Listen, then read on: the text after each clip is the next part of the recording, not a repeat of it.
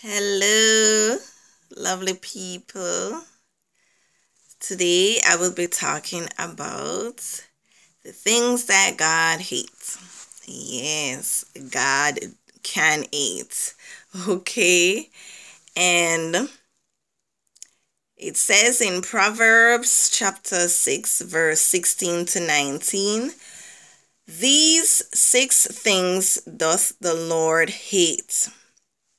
Yea, 7 are an abomination unto him: a proud look, a lying tongue, and hands that shed innocent blood, an heart that deviseth wicked imaginations, feet that be swift in running to mischief, a false witness that speaketh lies, and he that soweth discord among brethren."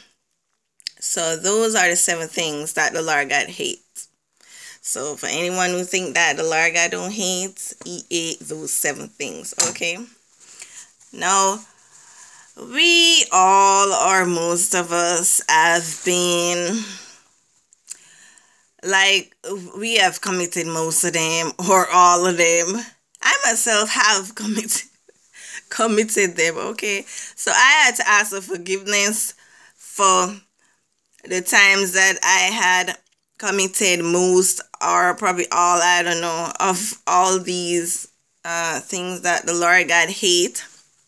Before I minister to you guys, I had to ask for forgiveness for when I did commit them, whenever I did them. Okay.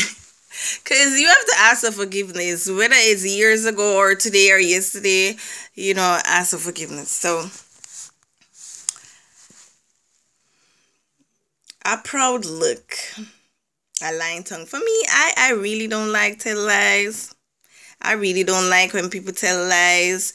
So I'm begging you people, just do your best to not have a proud look, nor a lying tongue, nor don't shed innocent blood, nor a heart that deviseth wicked imagination, nor feet that be swift in running to mischief, and don't be a false witness that speaketh lies, and don't be a person that soweth discord among brethren.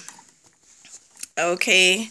And you will be all good and clear with the Lord when you don't do those things. If you have committed any one of those, just ask for forgiveness. Repent of your sins. Turn from your evil ways. Do not repeat them. Do not do them. Just do your best to remember it and stay away from committing those things, because the Lord God hates those things. Okay? Yes, we have to just do our best to live right and make the Lord God happy and please him. So stay away from those things that the Lord God hates, and do not repeat your sins. Simple as that.